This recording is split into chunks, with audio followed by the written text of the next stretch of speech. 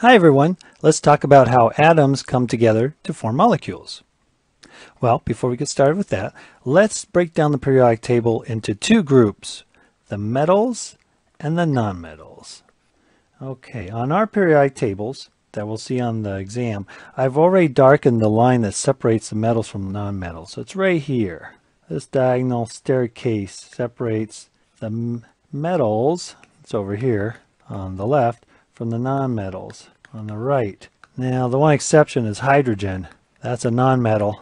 And so on the exam, you'll see that the hydrogen is physically detached from the rest of the periodic table. It's kind of floating because it's a gas, not a metal.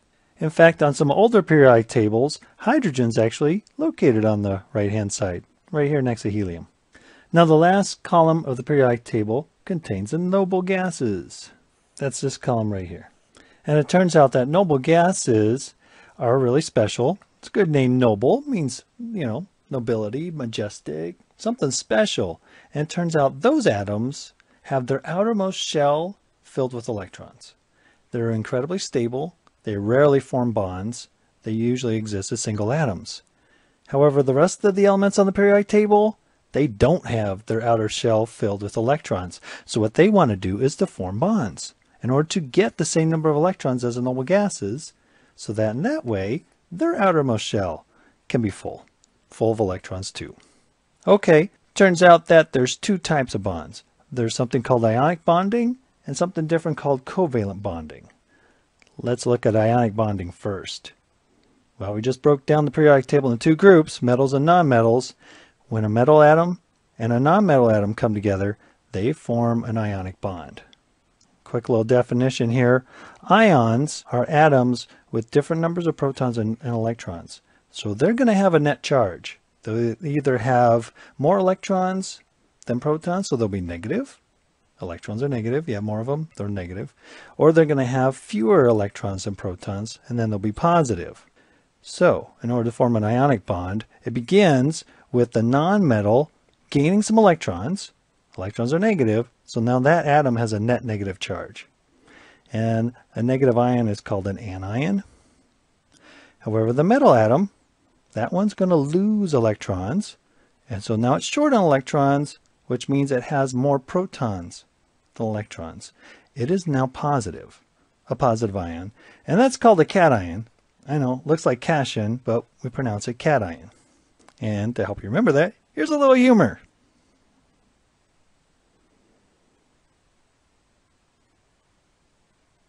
These ions then form ionic bonds, and they do that in order to balance out or neutralize their charge. Let's do an example. Table salt has a chemical formula NaCl. So that's an ionic compound because we take a metal atom, sodium's on the left, and we take a non-metal, chlorine, on the right, and they stick together through an ionic bond.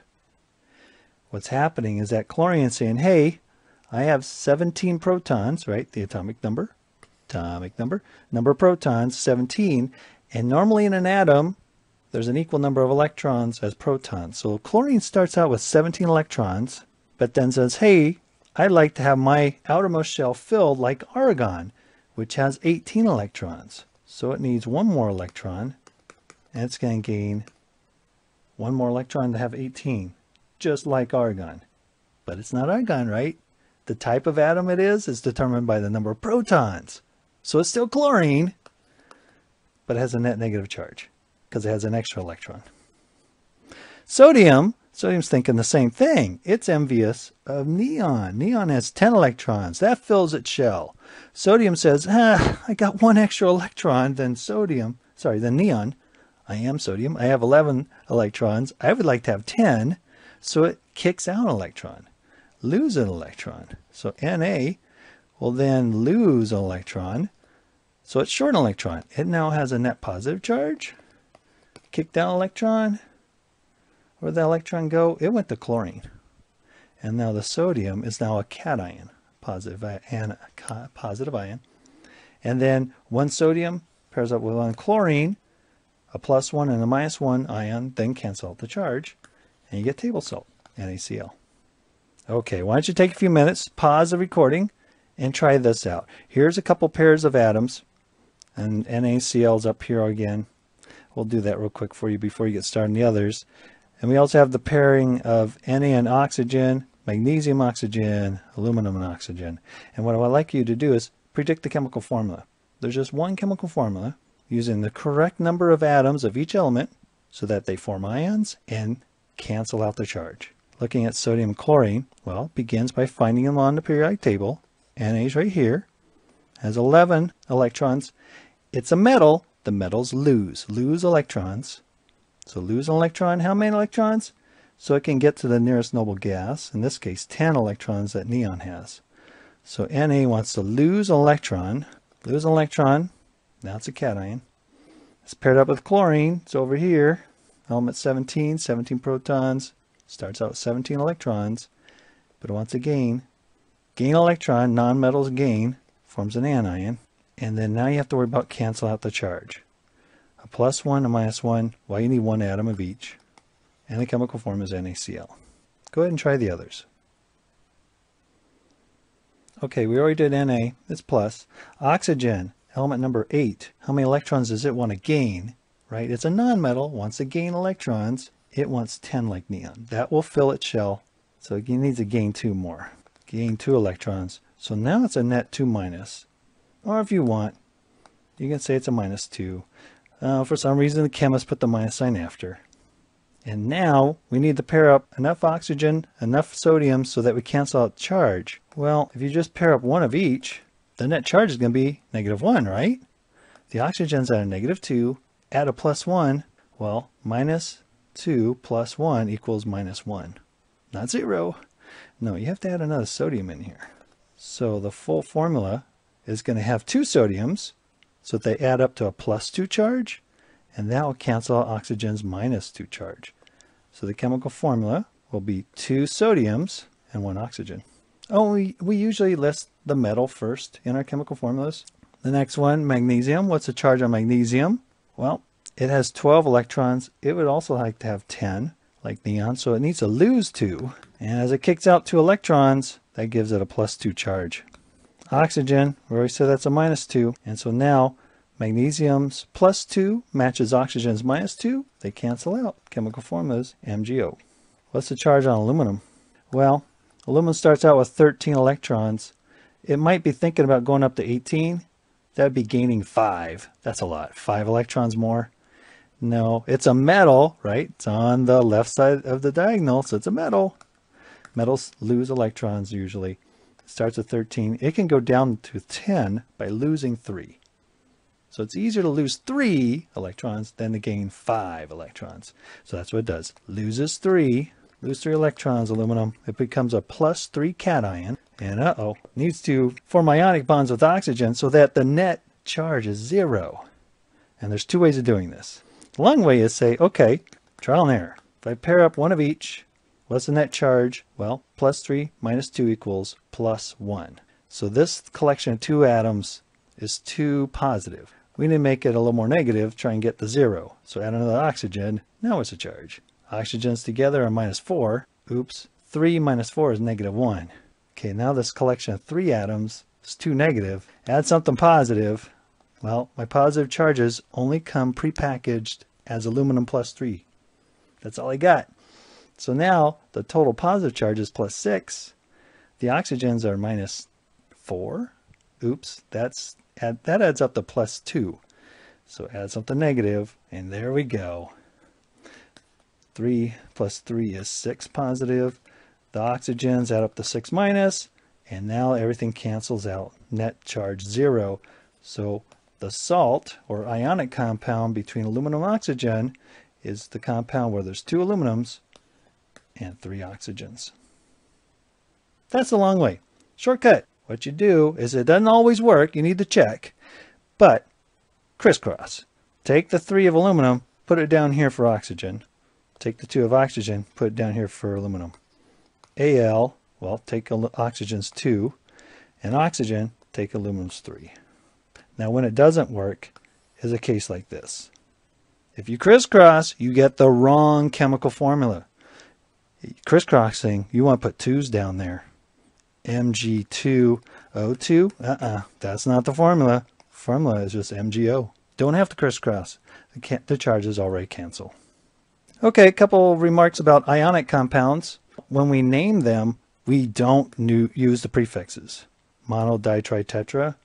Because there's only one combination that'll cancel out the charge. There are no compounds of aluminum O2 or aluminum 5O2, whatever. The only combination that cancels the charge is 2 aluminums, 3 oxygens. So you don't have to use the prefixes. There's only one compound with aluminum oxide. So just call it that, aluminum oxide. So here's another example. We got Mg, 3, and 2. Take a look at the periodic table. Mg is right here. It's magnesium, right? So the ionic compound's name is, take the element name of the first one, the metal, and take the root of the nonmetal name. Well, it's nitrogen is N, so just take the nit part and then add the suffix "ide," magnesium nitride. What's the chemical formula of cesium phosphide? Well, you always have the periodic table, so look up cesium. Phosphide, well, it sounds like phosphorus. Yep, it is. Phosphorus, the root of phosphorus, and then ide. So it's P. That's not the chemical formula. Uh-oh. I grabbed an element from the left side of the table and from the right side on the other side of the diagonal. So I got a metal with a nonmetal. You have to just be aware that, hey, this is an ionic compound, metal with nonmetal. So if it's ionic, they are ions. Somebody's positive, somebody's negative. Now you have to check the charges. What's the charge on cesium? 55 electrons.